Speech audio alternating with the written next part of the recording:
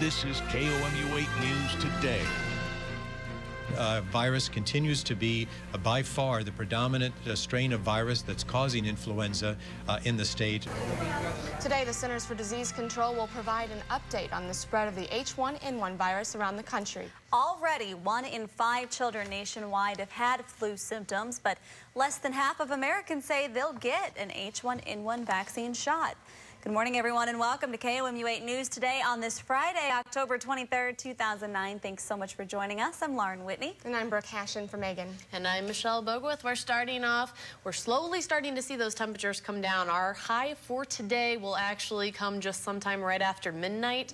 The cold front's pushing through. All that moisture's out ahead of that. Shouldn't see any precipitation unless it's light drizzle today, and that'll be kind of far and few in between. Not there. Too bad.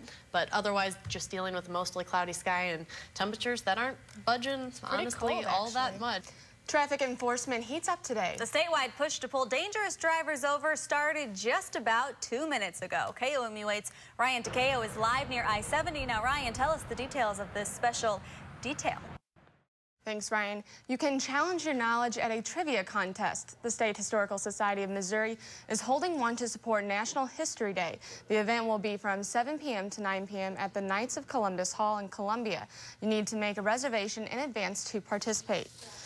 Not liking this cold weather? You can warm up yourself with a bowl of chili. 2 Columbia Police Department employees are competing among a group of city employees for the best chili. To partake in the meal, tickets are $7 at the door.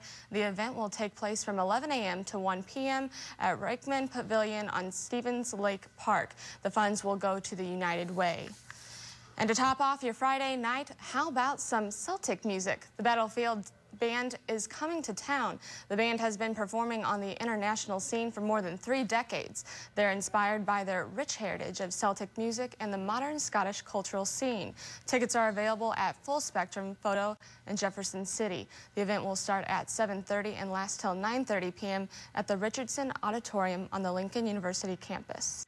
Here's a reminder, if you want to comment or question the way we cover the news, be sure to visit our website at KOMU.com. Then watch Fridays on KOMU 8 News at 6 for your view of the news. Good morning. You're taking a live look over Columbia. It is Friday, October 23rd, 2009. Welcome to KOMU 8 News Today, everyone. I'm Lauren Whitney. And I'm Brooke for Megan. And I'm Michelle Bogwith. We're starting off a little bit on the cool side. That cold front has passed right on through, and we're starting to see those temperatures drop a little bit out there, and they continue to kind of remain about the same where they'll be for now as we head on into your afternoon as well. So don't forget the jacket. You won't need the rain gear today, though. That's good. I mean, it's kind of, I know we heard workout carrying all that stuff. Oh, yeah. And I know they said it's a little bit misty outside right now, so we got a little drizzle potentially going on, but nothing worth crying about. Yeah, exactly. Exactly. All right, thanks a lot, Michelle. Today, the Columbia City Clerk will begin accepting petitions from those seeking to be Columbia's next mayor. To get on the ballot, the candidates need to collect 100 to 150 signatures from registered Columbia voters. KOMU 8's Elizabeth Billingsley joins us now with more on how the race is shaping up. Elizabeth. A hard landing by an Army helicopter killed 1 person and left 8 others injured. An Army Black Hawk helicopter was participating in a joint training exercise with a Navy ship when it slammed onto the deck of the vessel Thursday night. Officials believe the crash killed the pilot. The cause of the crash remains under investigation. The search continues this morning for a Jefferson City girl who disappeared Wednesday. We'll have the latest about what's happening today and what the search was like yesterday.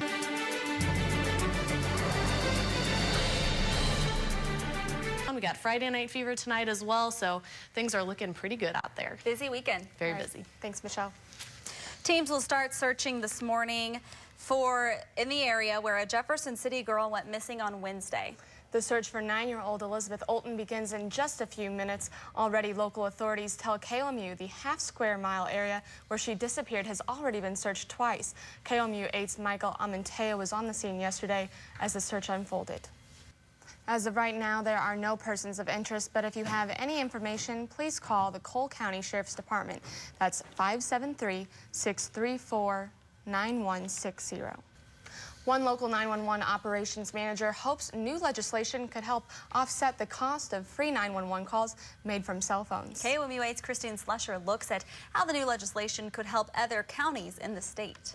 The search for a missing college student after a 7-year-old Florida girl is found dead. We'll have the latest on a string of disappearances both right here in mid-Missouri and across the nation as KOMU 8 News Today wraps up. A thank you note for the neighbors and those who have helped in an emotional exchange Thursday. Deanna Thompson says her family is devastated. Family and friends held a vigil for a missing Virginia Tech student, Morgan Harrington. Witnesses say they last saw the 20-year-old college student on Saturday night. And remember that KOMU 8 News is with you all day online at KOMU.com, where we'll have as many updates as we can about the Jefferson City girl that's missing. The search is starting for her again in just about half an hour. Have a great weekend, everyone. We'll see you right back here Monday morning at 4:30.